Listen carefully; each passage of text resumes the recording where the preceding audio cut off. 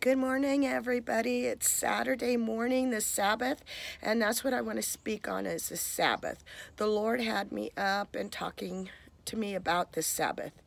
And first of all, I want to pray so that God can have his anointing and we can get true revelation, true understanding, because it's important that we get his knowledge, understanding, so we could become wise. So, Father, right now, Lord, pour out your knowledge. Pour out your understanding and help us to become wise. In Jesus' name, thank you. And I thank God for this beautiful Saturday. It's cool, but it's beautiful. The fall colors are all around, and God is good.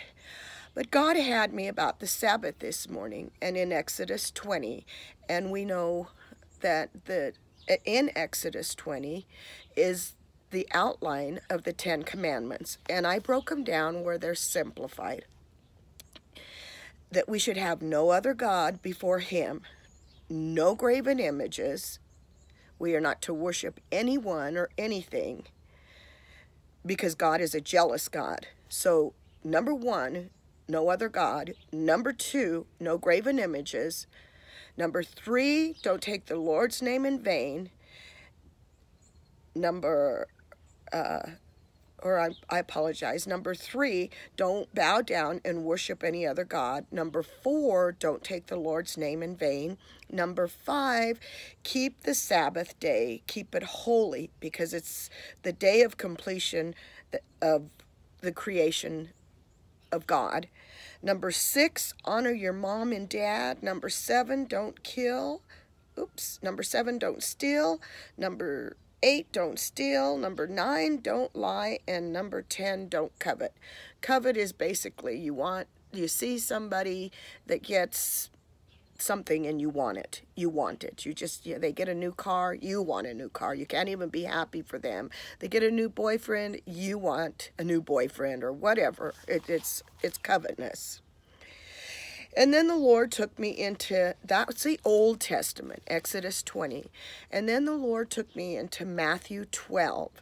And Jesus on the Sabbath, picture on today, he and his disciples are walking and they come across a cornfield and they're hungry. So they begin to tear off the corn from the stalks and begin to eating. And out from wherever comes the Pharisees. And the Pharisees are symbolic of religious people. They always want to condemn somebody for doing right and wrong. So the Pharisees jump out and they start to tell Jesus, well, I thought the law said you weren't supposed to do anything on the Sabbath. And Jesus begins to tell them about David, how when David was hungry, he went into the temple and ate sacred food that was not to be eaten, but he ate it anyway. And then Jesus goes on to tell him about I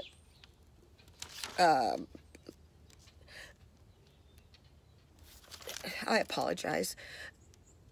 Then Jesus begins to make a statement in the Word about just who they're in the presence of. And on your little commentary on the side, it always has these little scriptures like John, Chronicles, Haggai. On the side of that scripture, there's little other scriptures, and it's a witness to the truth of what the word is being saying. And Jesus is talking about himself and verifying that he is who he is. And these Pharisees don't even know it. They don't even know who they're in the company of. And so Jesus comes against the teachers, the religious people, with the word that was the law, but now he is love, and he's coming in a different form. He's coming to fulfill the law, to make a full understanding, which that is what today I want, is that we get the full understanding. And if you don't get the full understanding, seek God. Go into your quiet place and ask him to reveal the truth to you, because that's the only way you're going to get the truth. Don't depend on man's wisdom, man's knowledge, man's understanding. Go to the King of Kings, the Lord of Lords, and he'll impart everything that you want to know. He's not going to withhold anything from you, because his whole reason for coming is to restore our relationship back with God. God came and dwelt with man, and man just was evil, evil, evil. They kept choosing the wrong way. So God sent Jesus. And because there were so many laws, and it just the evilness just spread throughout the world. So God sent Jesus to restore man back to God.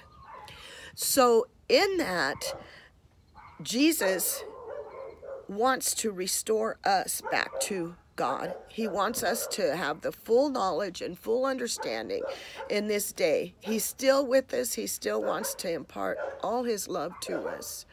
So we need to stop today, look at his word, and take this outline in Exodus 20 of the do's and don'ts, because then that's knowledge and understanding. You don't do this, don't do that, don't do this.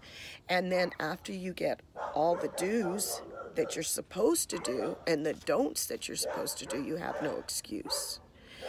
And then God wants us to move into this relationship with him where he can teach us everything. There's nothing that God wants to withhold from us, and he wants to set the record straight and bring clear understanding to us. So today is the Sabbath day, and I want us to do as Jesus did. I want us to recognize all of creation, that God created all of this that we have. Stop, smell the roses today. Take time to have coffee with your husband. Take time to just sit and embrace your kids, because we all know tomorrow is not guaranteed. We only have today. And that's what I am saying. Today is a day that the Lord has made. Let us rejoice and be glad in it. So I want you to step into this Sabbath and really acknowledge God today, that he is the creator of this world. Look at creation, not man today. Look at creation, and take yourself into a place where you really just, you call upon God and you tell him, I've heard this and I've heard that about you, but I want to know who you are. I want to know who you are. And immediately after Jesus was confronted by the Pharisees, he went into the temple and he started healing. So I'm going to close with this, that today I want you to prepare yourself for healing. I want you to just prepare yourself. If it's physical healing, spiritual healing, emotional healing, whatever healing you are in need of, I want you to prepare yourself today, Bill, by first acknowledging God as God. And tomorrow, we're going to just take time to pray. On my little comments, let's put some comments in there of needs that you have, and let's together go before the Father, go before him through Jesus Christ, because Jesus made a way for us to talk directly to the Father. So let's today be still before the Lord, acknowledge him in all things, and if there's anything that we need from Jesus, any healing, like he began, that's the first place he left, was into the temple to begin healing. So let's prepare ourselves for tomorrow for a great move of God's healing. I love you all, and this has been fun. I really apologize for I'm just not comfortable yet in front of the camera, but I'm just heeding to God right now. So be gentle with any kind of criticism, and just hear my spirit and know that I love the Lord, and I want you to experience all the wonderful things that God has for you. We are his people, and he's not changed. He's a God that was yesterday, today, and forever. He's unchangeable, people. He loves his people. He wants to heal his people. He wants to meet every need. He said, look at the birds. They never work for their food, and yet he's provided food for them.